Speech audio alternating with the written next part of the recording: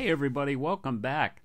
Today I'm going to be doing the very first video on the 1100F restoration, and I know some of you have been looking forward to that.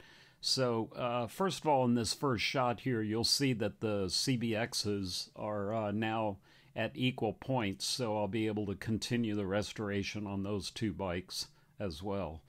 So anyway, getting to the 1100F, and again, I know some of you have been anticipating my starting on the full restoration of this bike. So I'm going to be doing a walk around on that bike to show you how the bike exists now and how I've received the bike. When I bought the bike, I don't know, 3 or 4 years ago, I had a funny little story. The guy I bought it from was returning from a trip, and he was about a half hour from home, and a deer jumped out just as it was starting to get dark. A deer jumped off an embankment and landed on his lap, and of course then down he went. So did some damage to the bike, which I'll go over, in a second. But again, as I mentioned a minute ago, the second CBX is now at the same stage that the Left 4 Dead CBX is, and as you can see here, I've got both bikes at the exact same point, and I'll be able to be continuing the restoration on that. So I will be continuing with those two bikes pretty much simultaneously with the 1100F.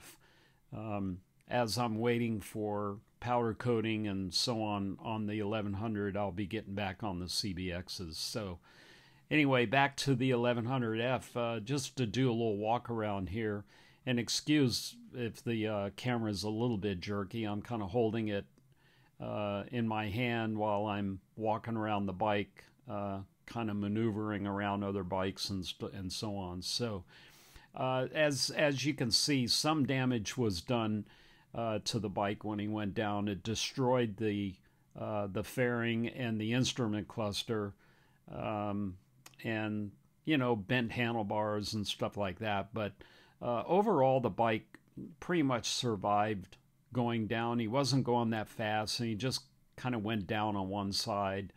And but the bike really was not in great shape anyway, cosmetically.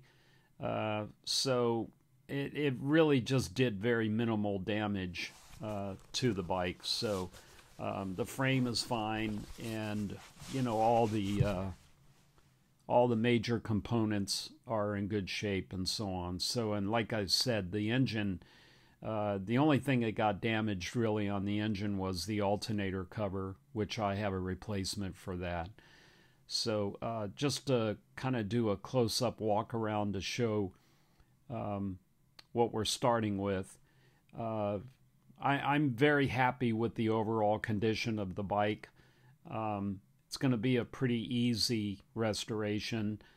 The engine only has about 12,000 miles on it. The original instrument cluster showed 12,000 miles, so it really doesn't have a lot of miles. I will be doing the head, rebuilding the head, and probably put new rings in it, just because, sometimes age is as bad as miles. So, and there's some funky things on the bike, like that taillight assembly is not really attached properly, and there's a few other funky things. It's got some funky wiring, which is pretty standard for these bikes after many years of being, messed with professional mechanics.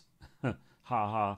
But anyway, I'll be replacing a lot of these components, like the handlebars and the switches and all that. I'm going to put a sport kit on it. I've got a sport kit. And I'll just, be bringing the bike up pretty much to look like showroom condition again. I love these bikes. I bought it brand new, bought a 1100F brand new, and I've loved them ever since. So And some of you who are familiar with my restorations know that I've restored a number of them, which I've got many pictures of those restorations on my website, and I'll be posting them all on my Instagram account as well. So anyway, that's pretty much done for the walk around.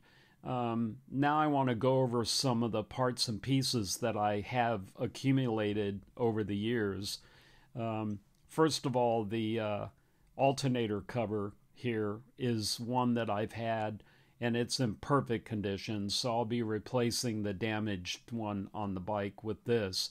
I'll restore this to look like brand new first, of course, but as you can see, it's in a beautiful condition, so that's going to be a nice little addition on the engine.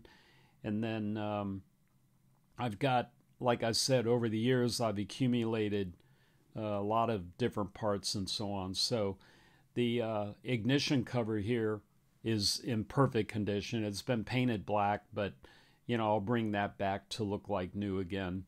The crash bars on the bike are damaged, so I'll be taking those off and putting new ones on. And the VIN tag is in decent condition. It just needs to be cleaned up, and I'll put new rivets in it and so on. So that's intact. And like I said, I'm gonna rebuild the head and probably put rings in it. And so starting off showing my bodywork that I have, this is a virtually brand new gas tank. It's in perfect condition, unfaded, beautiful, brand new inside. The gas tank's was taken off a bike many, many years ago, back in the 80s, and stored, so it's in perfect, brand new condition. And going up to my loft here, and excuse the jerky camera and the lighting, I'm holding the camera and the light at the same time, so I just want to show you my other bodywork that I have here. This is an NOS set of bodywork that I have. I do not have the side covers, but and again, excuse the camera work here, but as you can see, I've got a brand new front fairing, and underneath there I've got a brand new front fender.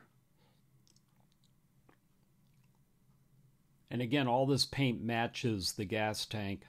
The gas tank is completely unfaded, so all the paintwork will match, and for all intents and purposes, the gas tank's NOS too. So anyway, that's the front fender, and then underneath there is the tail section, which I'll show you here.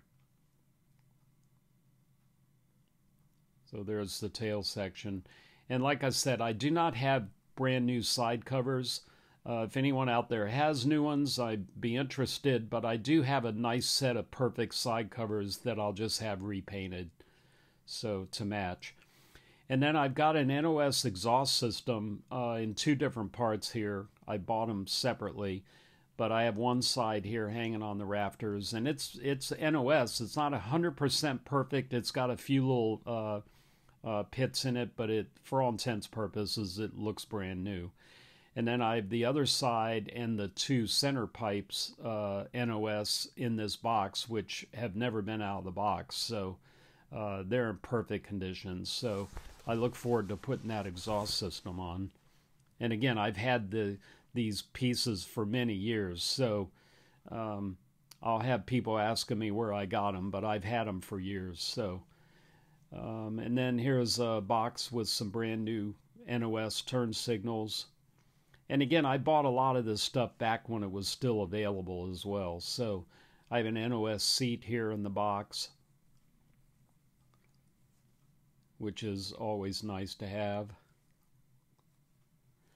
And I've got a few other parts too. I've got a really beautiful, virtually NOS instrument cluster as well that I have that I'll be putting on the bike too. So anyway, that's going to do it for this introduction video on the start of the 1100F restoration.